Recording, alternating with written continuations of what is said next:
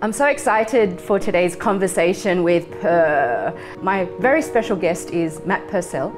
Matt is one of Australia's leading entrepreneurs, and you know how much I love speaking with entrepreneurs. Matt is also the recipient of the Outstanding Young Entrepreneur Award and was nominated for Australian of the Year.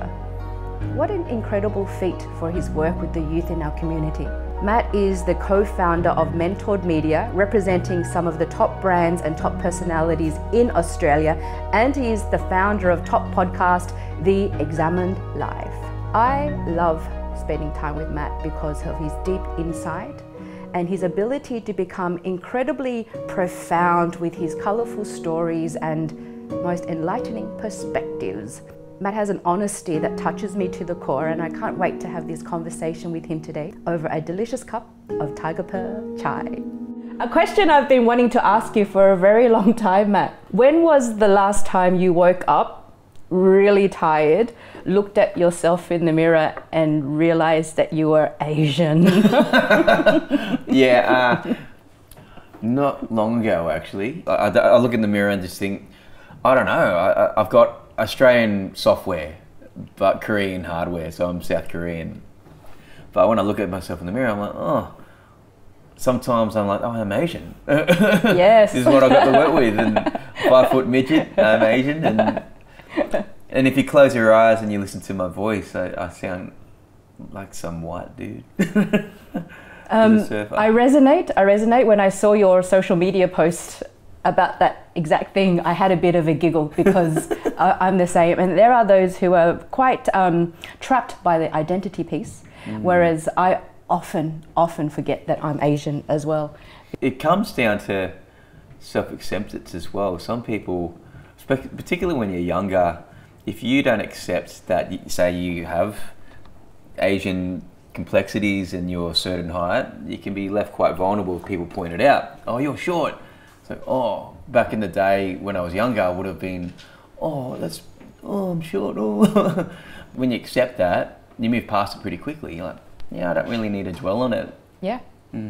So, South Korea, you were born there? I was born in South Korea. Yes. But I was adopted by my Australian parents when I was about 4 months old. When did you realise that you were adopted? I was about 4 years old. When I realised I look nothing like my parents. Yeah.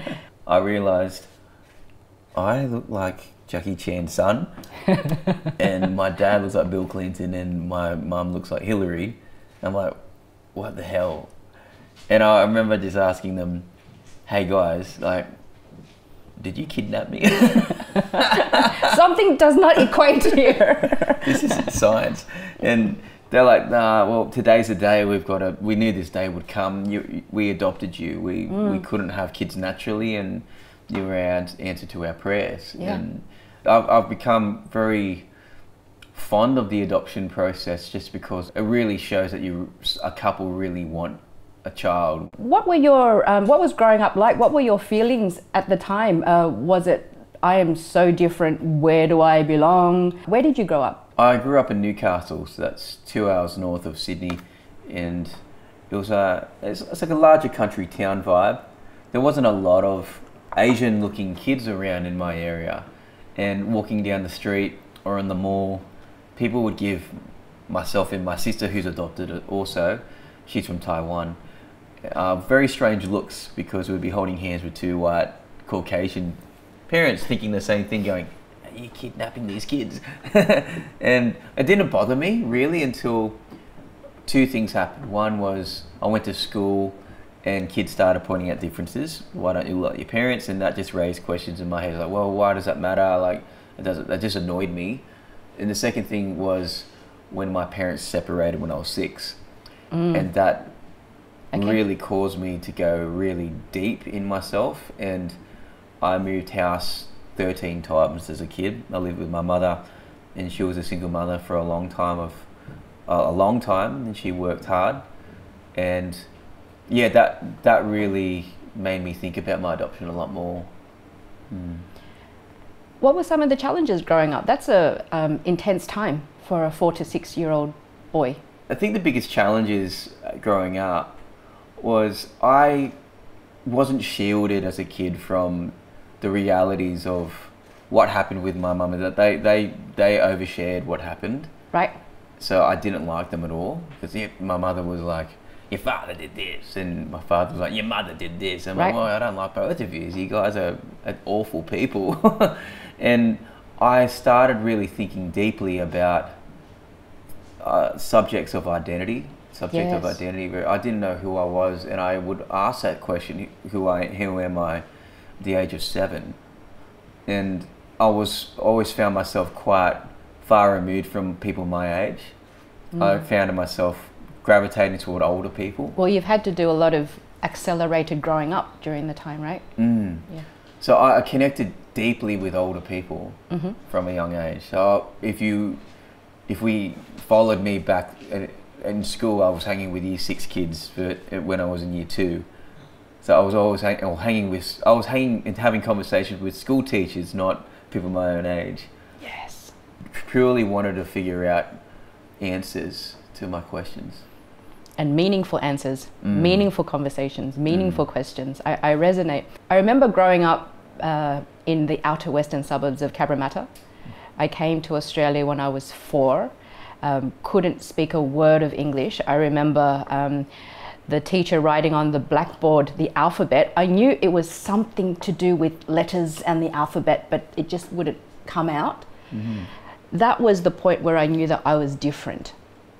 When was the point for you as a child realizing you were different? And then when was the point for you as an adult realizing, hey, I'm different?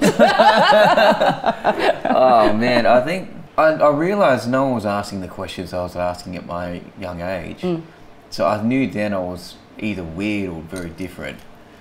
No, he was asking, who am I at the age 7? Yeah. No one was asking that question. It's seriously asking those questions and asking adults, what am I here to do? Like, and I was trying to fill a hole that I had a hole in my heart and my soul from knowing I was adopted and my family upbringing and having such changes. Like some of the houses I grew up in had mold in it, and all that sort of little boxes. So I had to learn to adapt. I could sleep on the floor if I had to. That doesn't really bother me to this day. I'm not very picky with things. So I knew I was very different from then. And then as I grew up, I was introduced to music and creativity, and that really became an outlet for these feelings because I didn't have anything before then. I was just in my head. It gave me something to be able to get it out of my head and be able to share this and to make sense of it. With music particularly, it helped me. I wouldn't have nightmares anymore about the things I was going through. Yeah. That creative expression. I remember when I met you for the first time and we went to the back to the cut barbershop and you gravitated towards the guitar, and I've listened to your music on Spotify. It's so lovely, so poetic, and that's what I love about you. There's a deep sense of insight, of meaning, of creative expression. What does music mean to you? Like most art, music to me is the embodiment, the word made flesh in a way. So whenever you say the word love, that's got to look like something. That's got to sound like something. Or it's an abstract thought. It's just an abstract idea. Most of the concepts that we talk about, like gratitude and all these things, they have to look like something. Yeah.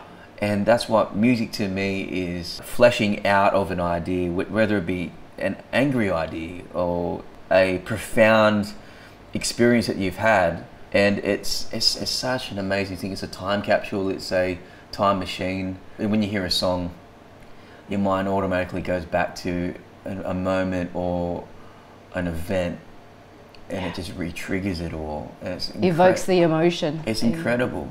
We had dinner one time and you said, I am a creative genius. And I love that you just freaking owned it. I am the creative genius. And I do believe also that there's too much of this throwing around of the word humble, humility. Humility comes from the word human ability. The ability that we have as human beings to live our best version of ourselves and express express without holding back or being ashamed.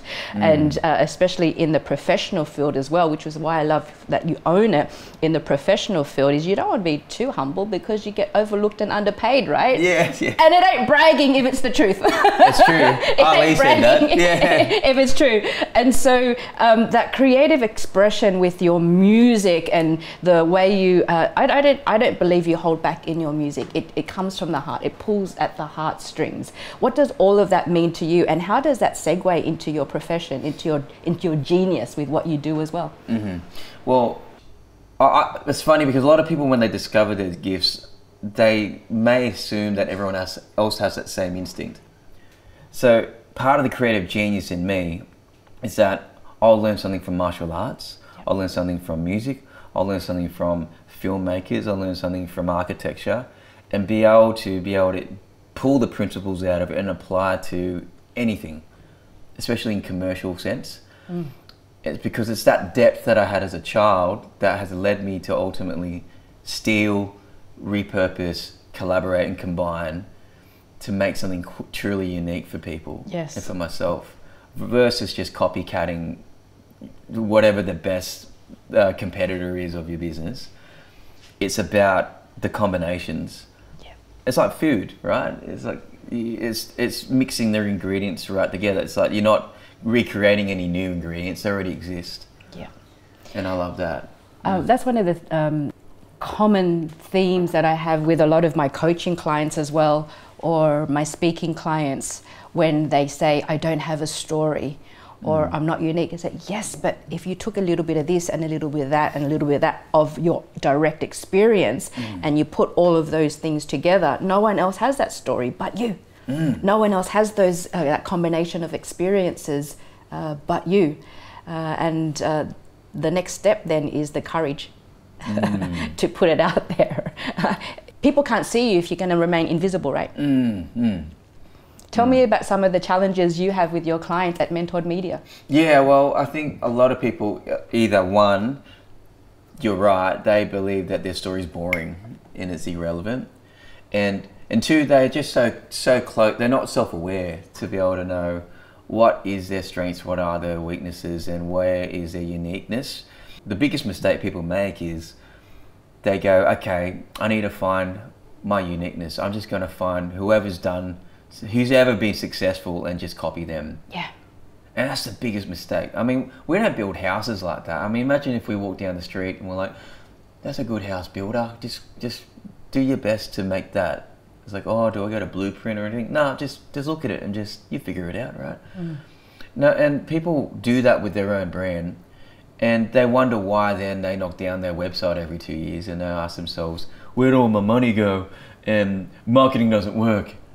It's like, it's awful. No, you got to start. The most important parts of a person and the most important parts of a building are the invisible parts. And the invisible parts for any brand or person is to look at what are the key messages for your business or for yourself. And that is the pain and the villain that's in our life and what is our desire, what's our want. Number one thing is looking at your customer and putting them as the hero, not making yourself the hero. I think a lot of people make the mistake of making themselves a hero, where they're on billboards and I'm like, no, that's not what people, no. What does your client want? What issues, what's their villain, and how can you be the guide? So if brands and businesses want to learn one thing is be the guide, not the hero. Make your client the hero. I want to congratulate you for your nomination for Australian of the Year. That's huge. It was, it was pretty humbling. What went through your mind when you first heard about that? I wasn't expecting it, but at the same time, I was putting a lot of work in invisibly. No, I wasn't doing it to be publicised at all. So it was a special feeling when you're not expecting it. Well, that's what happens when you change people's lives, hey? And so you've been speaking to the youth for some time now as well. Did you play music to them? I did. That's how I first started. I remember my mentor at the time, this guy named Darren, he was a youth pastor and he was speaking in schools as a not-for-profit, not about Christian stuff, but more about goal setting. And he saw me play one time. He's like, do you want to come and play some music in front of high school. And I thought, yeah, might as well. I mean, I was 19 and I'm like, this is a good opportunity to be able to get in front of 1,000 kids. But when I did it, I realised how much I loved it, and I saw how lost so many of these kids were. They were so open and so hungry for truth and for role models, and for another way. And Darren, we were traveling to Tamworth one time, and we both discovered that we were both adopted too. And he was the one who encouraged me to share my adoption story and to start speaking. And so he was the one who really launched me into this path of public speaking and helping youth. If you were to think about some of the youth who have had some of the challenges you went through, questions of identity, parental conflict, displacement, what is some advice that you would give them in this location now? I think I'd say honour your feelings, validate those feelings, and the questions that you have about life. I mean, they're a lifelong pursuit. I was 8 or 7 when I was asking these questions, and I know kids are that profound when they go through foster care or whatever path they're on. I'd say also keep question everything that's popular, because Mark Twain said that everything that's popular is wrong. So everything about what's beautiful, what's pretty, what's successful, is generally wrong, right? I'd also say life is more than just obviously the external. Like, there's a spiritual pursuit. Everything's a spiritual thing, and I think I found faith when I was like 12, 13 years old. That really helped me. What faith was that? I was through Christianity. Yes. Yeah, and that really helped me get through a lot of tough times, and it gave me a doctrine or a guideline for life. And that really helped me get through tough times, and also gave me meaning in life. So if you can find something like that, and I know the difference between having it and not having it. And life's a very lonely place when you don't have something bigger than yourself to be able to pursue or to render your need to. I agree. Just to expand the dimension of our thinking, that there is more to life than this 3D existence, that there is so much more, whether that be spirituality, faith. And you were also a marriage celebrant. That's the thing. How long were you doing that for? About 3 years. Okay. And I mean, that's the thing, like, some people, they ask me, how did you get to where I am? And some people would assume maybe the same as you, like, you've been doing this for a long time, like your whole life. I've evolved so much. I was a musician. Yes. And then speaker, and then I went to it. And it just came about because I was playing a lot of weddings as a musician. And I was already speaking around, and I saw, like, oh man, celebrants are so boring. Celebrants to me, like, there's no one under the age of 60 doing this. And I could do such a good job with this, and I wanted to marry my friends and family particularly. So what a joyful thing to do. It was a special time. And then I got to the point where, like, I have to choose between this and this. My time is so limited. The more successful you become, the more you realise you've got to say yes less to things, and even to good things, good opportunities. I just can't claim myself 3 times, 4 times. So for all these careers, Matt, makes you more of a, how would I call it, these delicious layers that make you the man you are today. If I were to ask you, what are some high highs for you and what are some low lows? Some high highs are, I guess, working toward a goal to be able to provide and have a lifestyle and the freedom for my family that I never had as a kid. That was always a beautiful goal I had to.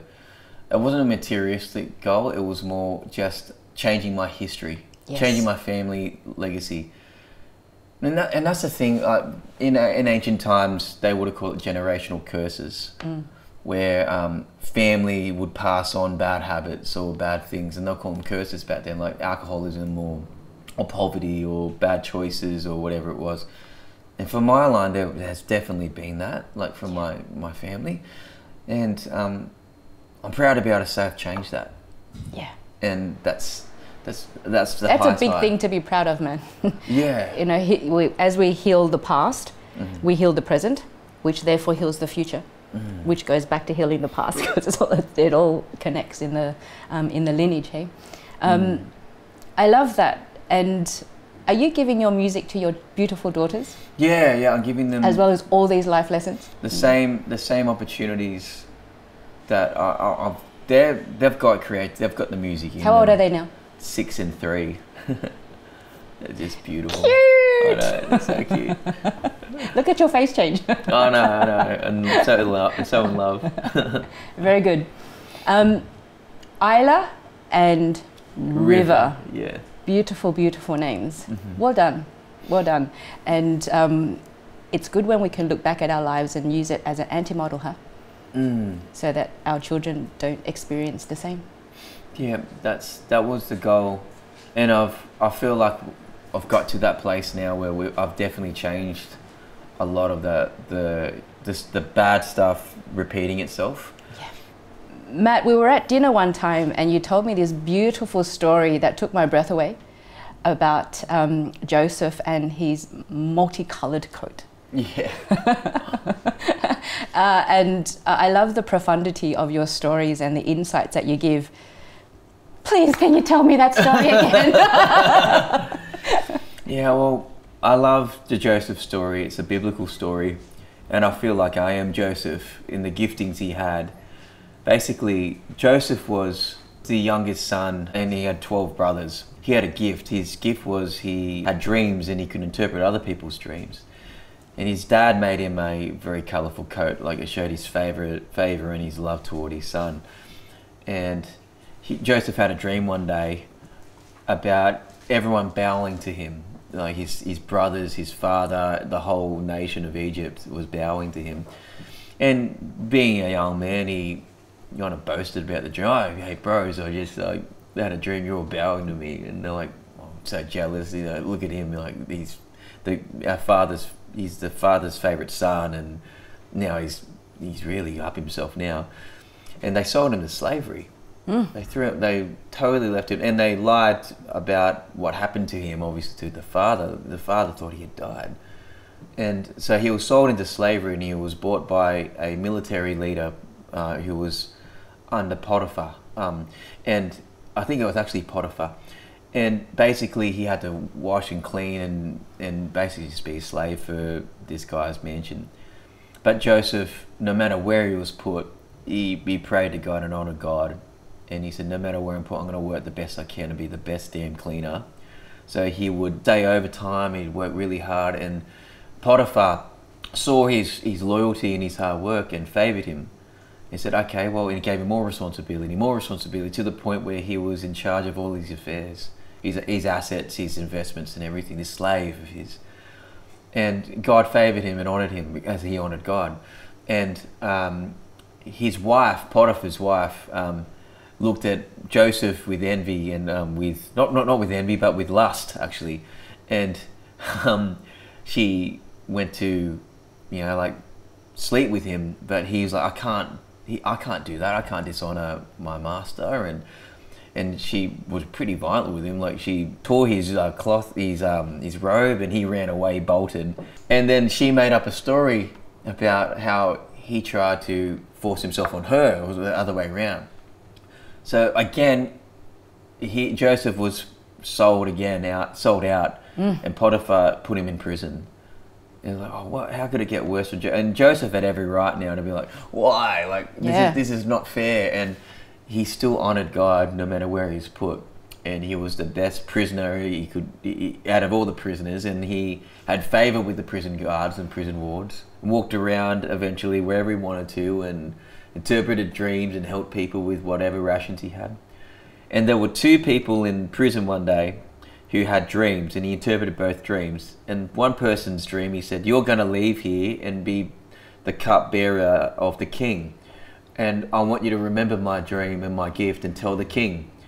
He's like, "Okay, I'll remember." And he got out, the dream happened, and he got out of prison, and he forgot to mention Joseph for a long time, until the king had these terrible nightmares about this vision that was happening in the, you know, like there was all these things happening, and none of his wisest counsel could explain what the dream was about. And then the cupbearer remembers, "Oh, there's this guy in prison, and he interpreted my dream." So the king summoned Joseph to him, and Joseph interpreted King's dream.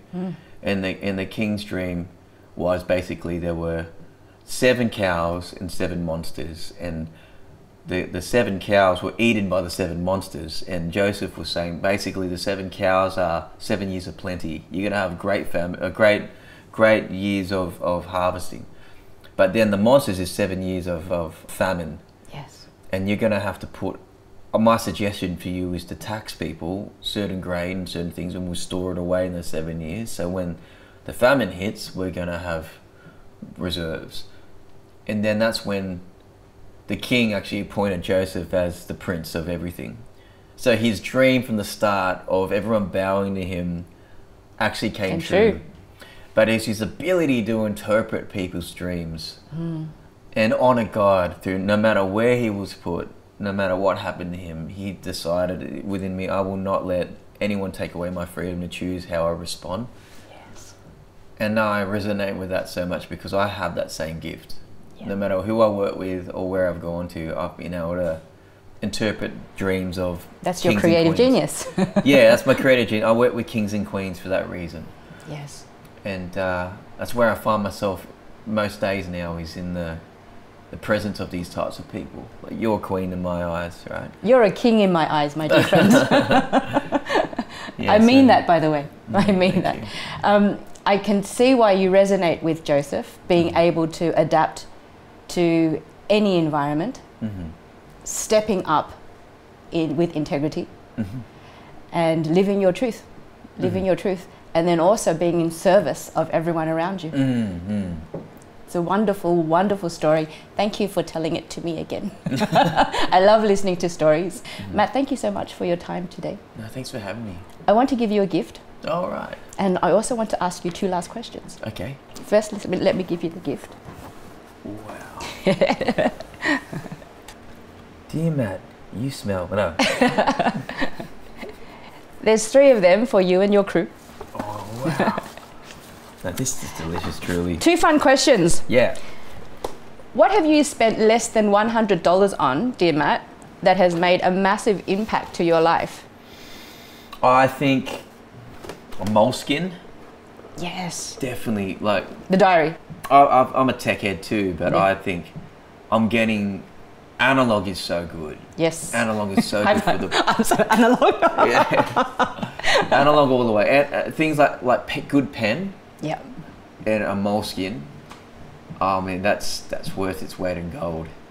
Very good. Yeah, I can't think the same way and execute things the same way on an iPad or on a computer. I love that, because you own a production company, which is all tech, but I'm going analog. My last question is, what makes Matt Purcell purr? I really mean this.